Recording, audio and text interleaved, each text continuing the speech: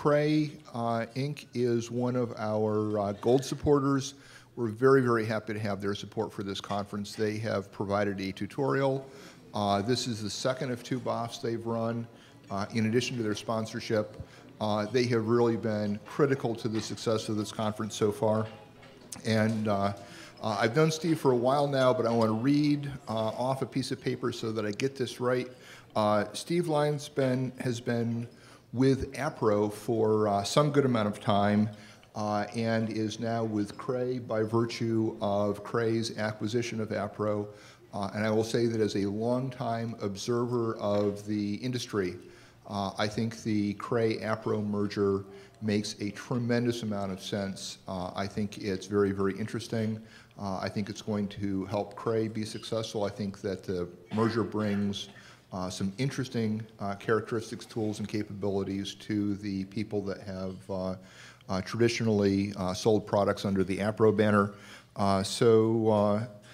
Steve has been responsible for solutions architecture for InfiniBand systems, and Steve and his teams have designed numerous HPC solutions with a variety of interconnects and a variety of topologies, and yet you have hair. With no further ado, Steve, thank you very much. Take it away. All right. Thank you. All right. Thank you very much. So this is the first time I've done a birds of a feather with such a large audience, right? I've done these kind of all over the world, and there have always been little quaint rooms with, 15, 20 people. But we do want to make sure that we make this very interactive, right? It is a birds of a feather, right? So it's not a Cray pitch. It's about talking about topologies. It's talking about networking. If you have questions, if you have things that you want to share with the group, right? That's really what a birds of a feather is about. So I have to include this, right? Safe harbor statement. Anything I say talking about the future, Cray holds no responsibility for it. So one of the things that I'm going to do is talk about the relative costs, right? So to be able to do that, I need to set the appropriate stage, which means to talk about what the servers look like. So all of the systems that I talk about and the percentages are based on Cray Greenblades, right? Now, inside of this, we can really skew the numbers depending on how we configure the individual nodes, right? So there's high-end nodes, middle, typical nodes, and low-end, right? So here I'm trying to show what I think are typical high-end, right? So we have at the top dual socket Ivy Bridge, right, with 12 cores, 2.7 gigahertz. That's really the top bin for Ivy Bridge. You would probably put 128 gig of RAM and a FDR InfiniBand and a terabyte hard drive, right? Typically, though, you're not going to go with the top bin, right? So what I've used for all of the analysis is one of the processors that is more commonly used, right? So this is the E5-2670, right? V2, the Ivy Bridge 10-core, 2.5 gigahertz. Drop the memory down to 64 gigabytes per node, right? 1866, 8 gig DIMMs, and the hard drive, right? We didn't go quite down to the low end, because again, this would skew the numbers. So, you could honestly go as low as the 2450, right, which is the Ivy Bridge 8-core, 2.5 gigahertz. Some of the other assumptions as we did the analysis is we assumed everything was air-cooled, right? We're not putting any of the water-cooled technologies in here. Everything is 208 three-phase. We're not doing 480. Gigabit Ethernet networks for operations and management networks, and then a full software stack, right? So this is looking at the overall numbers of a full solution, right, with cluster management, Red Hat Enterprise Linux, Intel Cluster Studio for compilers, debuggers, and the performance analyzers, and then Slurm or a similar open source scheduler. Right, so this is just a look at the management network, right, how we would typically lay these out to be able to do the initial provisioning of systems as well as subsequent management, right? So there's a GigE connection assumed to every node within the cluster, and then a management network that would connect in things like management ports on subracks, the management ports on the Ethernet or InfiniBand switches, and then also to the service nodes, like the login nodes or management nodes.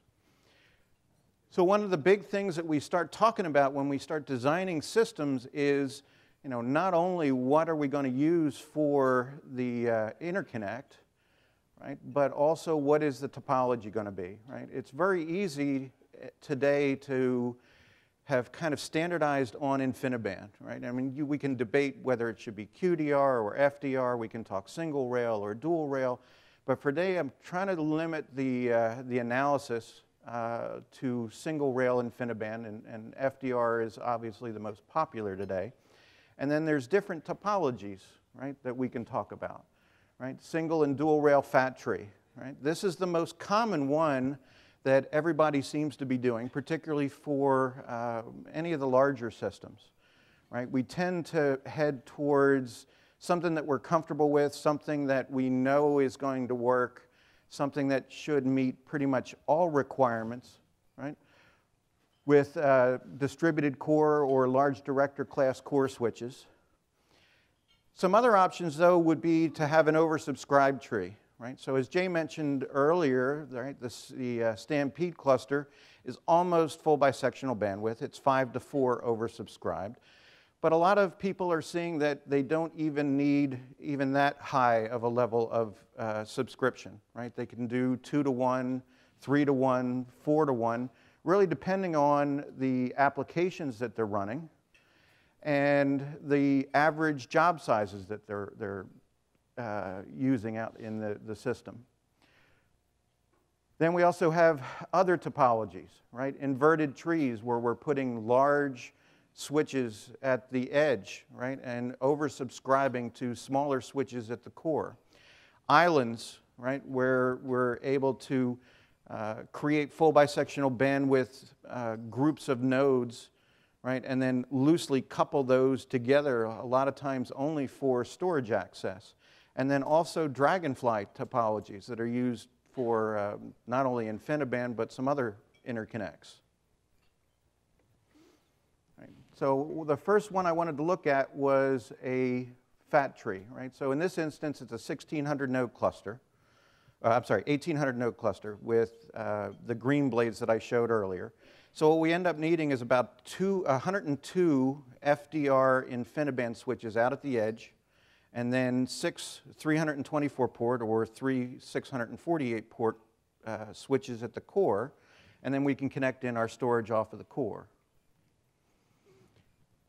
But as we look at the overall cost of a fat tree, right, as a percentage of the system, we can see that it will vary from around 12% of the cost of the system at very low node counts, right, at 32 nodes, all the way up to well over a third of the system, right, 34, 35%, when we start getting up to 2,000 nodes or more, right? And you can see 2 inflection points, right? One is right around down by our 32, and one is just above 512. So I'll ask a question. Does anybody know why those inflection points exist? You're all eating and half asleep. Got it. Okay, no one? All right. So the first inflection point is when we start going over a single switch, right? So the typical InfiniBand switch is 36 ports. So once you go above 36 ports and you start adding the second layer, the overall percentage goes up. The second inflection point is at the largest switch, right? So 648 ports from either Intel with QDR or Mellanox with FDR is the second inflection point. Once you go to 649 nodes, right, you have to start adding yet another layer of switches, which is why you get that ramp that starts going up. And if you go even above that, and I forget what the number ends up being, but it's 648 times 18, whatever that ends up being, 10,000, 11,000 nodes, then you have to add yet another layer of switches, but I didn't do that for this analysis. So if you look at the overall percentages, right, so I broke this up into different categories.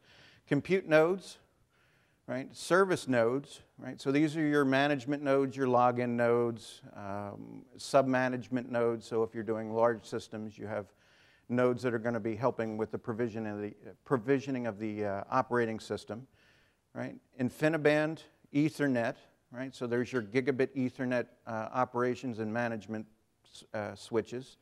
Software, right? So that's your cluster management, your compilers and debuggers. Infrastructure, so this is racks, PDUs, right? And then services, which are staging, integration, project management, all the services that are needed for a full end-to-end system. So if you look at the overall percentages, at 32 nodes, the InfiniBand portion is not all that large, right? It's around 12%. But as you start going up, you can see a little bit better visually at 256 nodes, right? The yellow section is quite a fairly significant amount of the dollars that are being spent within the cluster, right? And the interconnect, while very important, is not doing any real work, right? We want to spend most of our dollars on the pieces that are actually going to do the work on the compute, right? Or on the storage where we're going to be putting all of the data, whether it's the input or the output results. And then at 1,000 nodes, you can see that the InfiniBand has now grown to over 1/3 of the pie, right? So you're spending 1/3 of your capital dollars when you're buying a system on just the InfiniBand interconnect. And that's the HCAs, the switches, and the cables, right? That doesn't include any additional software that you might buy, right, as part of the overall solution for just the InfiniBand, like UFM or FCA, right? If you're doing collectives acceleration or you're doing fabric management down at the InfiniBand level. So the next one I wanted to look at was 2-to-1 oversubscribed fat tree, right? So taking a similar configuration, here we have 1,200 compute nodes, right? Some standard compute nodes, some GPU-enabled nodes, and the service nodes. And here we need 50 36-port FDR switches. Right? We put 24 nodes on each one of the edge switches. We do 12 cables down to the core. Now the upside obviously is decreased cost. Right? We either have less or no director class switches. Right? So we reduce the amount of dollars that are spent on switches, on cables, even on racks. Right? With these large director class switches, typically we have to do one for each rack. And we decrease the number of edge switches, right? So we only need one for 24 nodes with 12 links to the core. So we go from 67 edge switches with a fat tree down to 50 in a 2-to-1 oversubscribed. Now the downside is for jobs over 24 nodes, or about 480 cores in our example, our oversubscribed links end up being used for increasingly, right, to be able to run those jobs. So now we're setting ourselves up for potential congestion problems, right? Not only for IPC traffic that is being used for node-to-node communications that don't necessarily sit on the same edge switch, but also for storage traffic, right? So those 24 nodes have to share those 12 links to be able to get at the storage unless you put storage connections all the way out at every edge switch. So this means that we also have to have very careful placement of jobs. Right? So topology-aware schedulers like SunGrid Engine or Slurm have the ability to localize the jobs based on nearest neighbor, right? So that we can help minimize the congestion. But we still have issues when we start overflowing into neighboring switches, or in worst case, when you start losing efficiency of the cluster and you have to start taking jobs and spreading them out across the entire cluster. One of the ways to get around it would be with large edge switches, right? A lot of times these are called inverted trees, right? So we're putting large InfiniBand switches out at the edge. So in our example here, we've got about 2,556 compute nodes. Right? We put 432 nodes inside of one of these subclusters, right, connecting to a 648-port switch. And then we can connect those large edge switches into smaller 36-port switches at the core right? So instead of having large switches at the edge and small switches at the edge and large switches at the core, we've kind of reversed it. Now our 432 nodes on one of these subclusters can run at full bisectional bandwidth. So it's only if we go above 432 nodes that we need to be able to go down to the core or if we're accessing storage. Right? Here's another example where we did a single island 2-to-1 oversubscribed.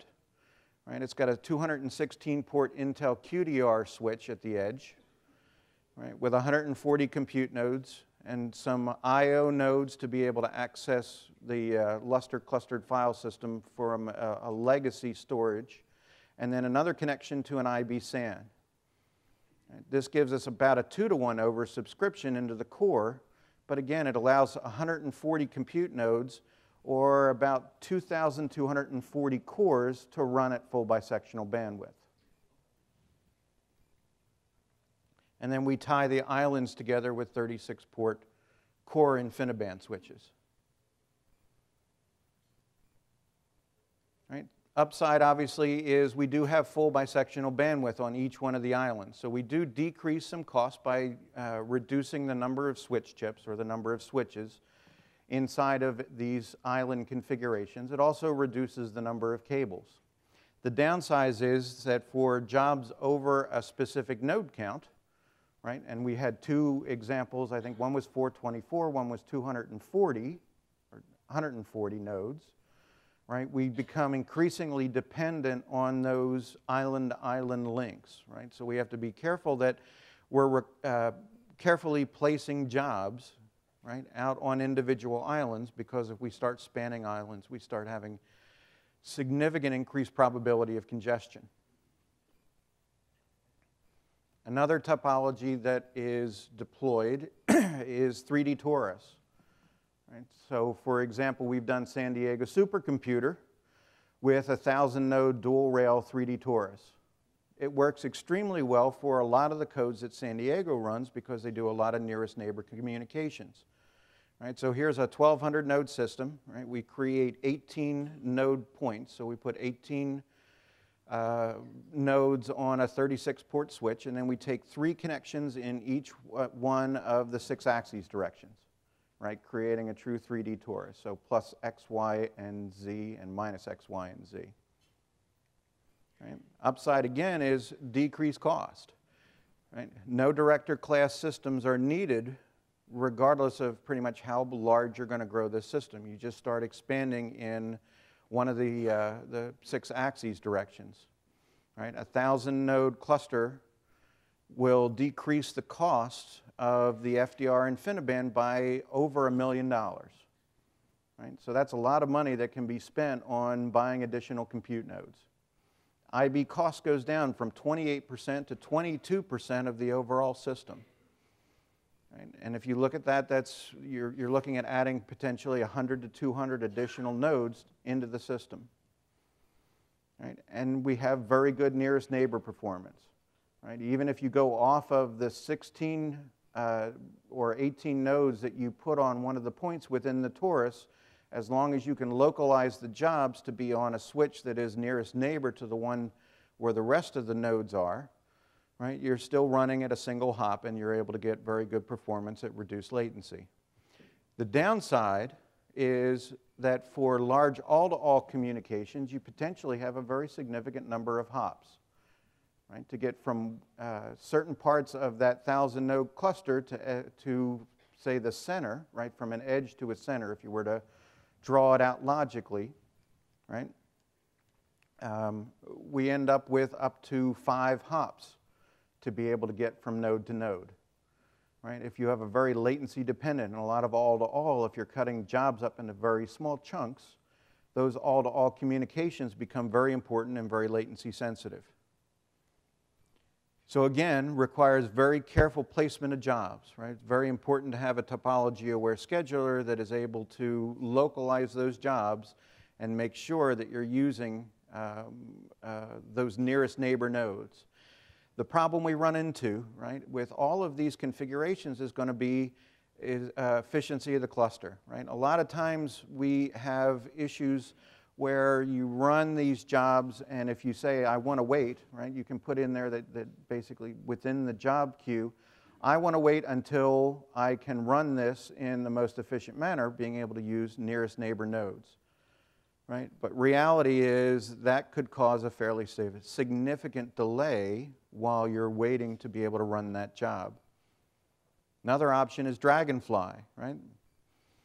This really minimizes the overall cost because not only are you reducing the overall number of switches, right? You're doing a lot of all-to-all connectivity, right? That is able to take advantage of things like adaptive routing, right? And this will scale to very large systems.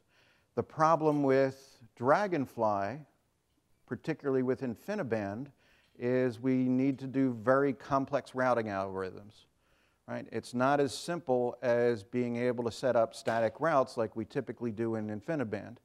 Now, as InfiniBand started to mature into its third and fourth year, right? The companies like Mellanox started building in some capabilities into the hardware to be able to do what they call adaptive routing, right? But adaptive routing in InfiniBand is really more reactive routing, right? It looks at the overall network, and when congestion starts to happen, then it tries to reroute, right, using an alternate path. But even then, if it has a second problem, right, on that alternate path, it starts to really create congestion issues because it only allows for a certain amount of reconfiguration of the system, right, and rerouting of packets. So what you really need is congestion look ahead, right? It's the ability to be able to route packets not only reacting to congestion problems, right, but also being able to kind of load balance across the entire fabric, right? So for Dragonfly, I use the Aries as the one that obviously I know the best, right? So this is the one from Cray. And you have the single packet, right, that's going to go from point A to point B, right? But not only will it send it over that route, but it'll actually bounce it off of a second route, right? And it'll even use a third route to get from point A to point B. And in fact, it'll actually use 4 different routes, right? So it starts utilizing all of the different links, even though it doesn't necessarily have to right up front, right? Because it's using the adaptive routing algorithm that Cray developed with Stanford. I don't know if anybody is here from Stanford. But basically what it's going to do is ahead of time, so if you look all the way up at the top, right? It's doing a lot of nearest neighbor communications every 10 cycles, and it's collecting information. So it's truly looking at the way that packets can be routed to distribute the data traffic evenly, right? So as the data packet comes in, it looks at possible routes, it determines the best one, and it does this on an every packet basis.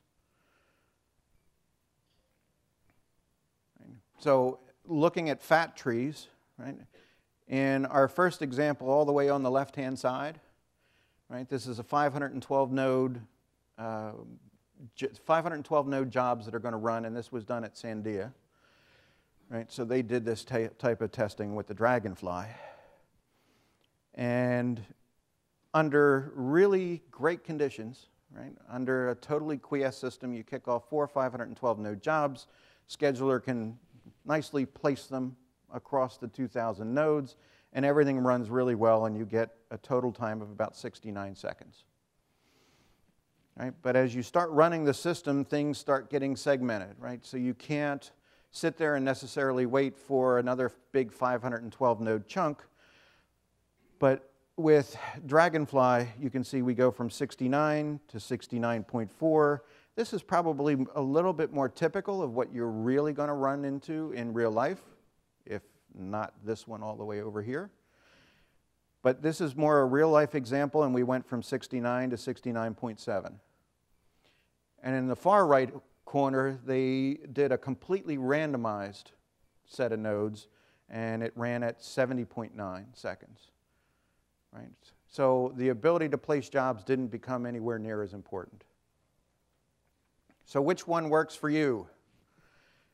So one of the things that at least we do at Cray is we spend a lot of time with our customers, and whoever you have as your vendor needs to be able to do this as well. And maybe they are, or maybe you're doing it yourself, is understanding what your jobs look like, right? I mean, we saw some good information off of Stampede this morning, right, on job size and the frequency of jobs. So this is from one of our customers, right? The number of average processors, and in this case processors is cores, number of average cores that goes into an individual job.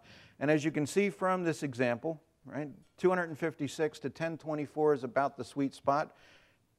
A lot of the other jobs are running that are 32 to 256, right? So there's not a whole lot of really large jobs that are running on their particular system. So then you look at the individual jobs and what percentage of the overall job queue, right? So this customer ran a lot of Gaussian, some VASP, MATLAB. Once you get past Velvet and once you get past NAMD, it really goes down pretty quickly. So when we started working on the analysis for them on where to spend the money, right, and we go way beyond just talking about the network, right, but we don't have enough time today to talk about balancing CPU core count and frequencies and memory capacity and memory bandwidth and I/O bandwidth and internal hard drives and trying to get all the right ones to maximize the dollars for the way that the system is being put together to go after the majority of the jobs, right? I mean, there's a certain amount of jobs that are going to want more memory, they're going to want more I/O bandwidth, but you can't always design the system to meet every instance, right? Sometimes their performance may have to suffer for that one job that's going to want to run over the entire cluster, so that you can get more nodes to run more jobs for more users, right? Unless you happen to be somebody like Noah and you're doing weather forecasting, you want it to run full speed whenever you need it, right? It really comes down to where the right balance between hardware and software, right? So you start doing application profiling, right? Whether it's a known profile for a particular ISV application or you start doing instrumentation, right, to start gathering information on the percent of time that's spent in compute, the percent of time that is in communication, how much time is spent in I/O wait, right, where the CPUs are just sitting there and spinning, waiting to get I/O, right? System balance, again, between cores, frequency, memory bandwidth, memory capacity, and I/O, right? So you start zeroing in on the two top bins. In our example, it was 33 to 256, or about 3 to 16 nodes. 257 to 1024 cores, which is 17 to 64 nodes. Right? So we start looking at those as the job sizes that we want to spend most of our money on as far as the interconnect and how much bandwidth we want to be able to designate. Right? We assume some amount of growth. So one of the things that we typically run into is we look at customer job sizes and they say, well, they only usually run up to 16 nodes. Well, the reason they only run up to 16 nodes is that when they run 24, then the performance gets a lot worse, right? In fact, sometimes you run it on a larger core count, you end up with a longer wall clock time. Right? Now, it could be any number of reasons. It could be the scalability of the individual application, right? You may be chunking up data into too small of pieces, or it could be that you have just limited them because of the I/O bandwidth that you gave them, right? So it may be a self-fulfilling prophecy that the application runs that they're doing is they only run it up to a certain size because you have designed your system that it limits the jobs to be able to run under that size or under, right? So you have to allow for a certain amount of increase, right? Whether it's, oh, now look, I've got more bandwidth, right? My application can scale better, so they'll start running maybe larger jobs. So we usually assume about a 25% growth in core count for the top applications. We start reviewing job communications, right? How much of the time is spent doing communications, whether it's all-to-all communications, right, in collectives, or whether it's nearest neighbor communications, or whether it's storage communications, right, and whether those things are being done in parallel or serially. Right? A lot of times we spend a lot of money saying, well, we need all of this IPC traffic, but we also need to be able to do storage, but a lot of times we're not doing those two concurrently, right? We read data in, we do our processing and our all-to-all communications, and then we push our data out, right? So those things get done serially. So you don't necessarily have to have bandwidth that's going to cover the IPC and the storage simultaneously, right? And then we have to also look at packet sizing. So when I was at QLogic, we spent a lot of time looking at the effect of increase in node count in jobs, right, when you compared it to the requirements for I/O bandwidth and latency. So as you start taking data sets and breaking them into a lot smaller parts, right, and start spreading them across larger nodes, the message sizes typically go down very significantly, right? So bandwidth becomes less important. But latency is very important as you start getting the messages smaller and smaller, as well as message rate. Right? So we need to make sure that we're taking those things into account of what size data is going to be typically run, right? As well as what the science is going to require going into the next year or two, right? If they're going to much higher granularity on their data sets, we need to make sure that we're taking that into account when we're doing the overall analysis. Right? So then you start reviewing the available topologies, right? And then you start matching it to the number of topologies that we discussed before. Right? So conclusion, which one is best? There's no real answer, right? So this was something that came out of a HPC Advisory Council in Switzerland. It really, really depends. And I know everybody hates that answer. Well, what's best for me? It depends. It depends on your applications. It depends on your data set sizes. It depends on what percentage of the jobs are running at what different sizes, right?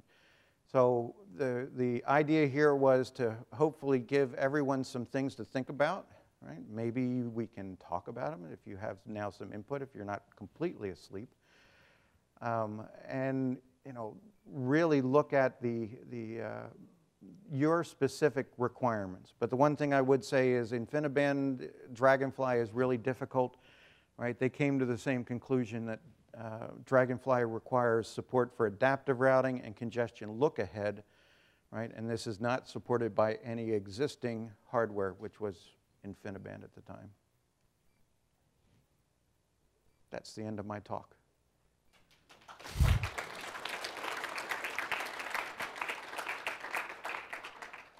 Questions, comments, your own experience? Yeah, so I've got a question actually about the modeling.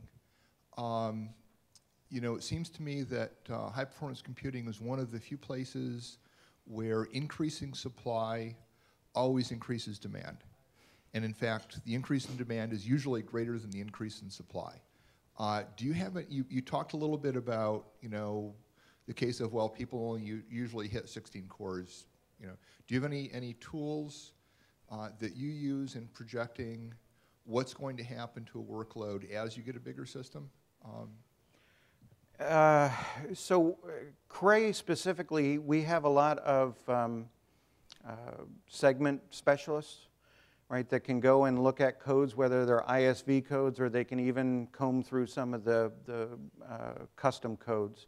And they can look at the scalability and they can look at the data sets, right, and try to determine whether they're being limited because of something that was in the existing cluster and whether they'll be able to grow, or whether there is some significant limitation in maybe the code itself or what the code is trying to do, or maybe it's just the size of the data set, right? As you start to take those data sets, if they're too small and you break them up into too many different pieces, you spend more time trying to do I/O communications than you're doing CPU, and that's why you tend to get that ramp drop, right, where it takes longer to run on more nodes than it did on a smaller node count.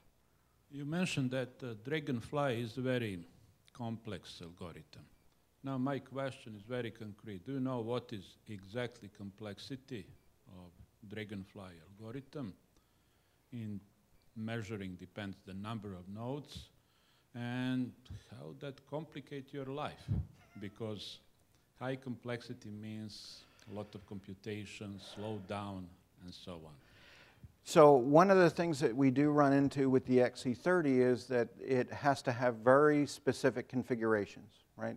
The algorithm only works with very set node counts, very set number of endpoints, right, to be able to run those algorithms. It's not quite as flexible as InfiniBand is going to be. You don't have quite as many different choices, right? You can do, for instance, 64 nodes, but 65 becomes a little bit of a problem, right? Because you're creating a particular fabric look that really isn't supported by the adaptive routing algorithm. So it is limited in the different configurations that it can support. Makes my life a little bit easier because I don't have to have quite as many people looking at different ways of configuring it because it's preset. But it's a little more difficult because it's, you know, for somebody who has a very specific budget, we need to see how we can fit that in with those particular node count configurations. At one time, a while back, there was research into randomized algorithms for routing to avoid congestion. Do you have any experiences with that? I've seen some of the papers that were written on it, and this seemed to be one of the things that was going to be extremely difficult to do because of the need to have things down inside of the silicon, right? I mean, you can't do endpoint routing, right? It can't be really destination routing. It has to be looking at source and destination, which obviously isn't good for InfiniBand. So I think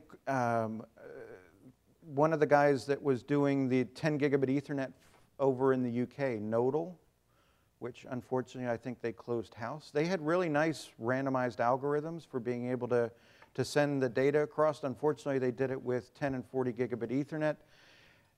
So it had lower bandwidth, higher latency, and it cost more than InfiniBand, so nobody wanted to buy it. So, but the algorithms themselves look really good. Those guys came out of the old Quadrix organization, and they had some really good ideas about how to do that, but the implementation was on Ethernet. So are there any other questions? If not, Nope. let's thank Cray for lunch and thank Steve for the presentation. Thank you very much.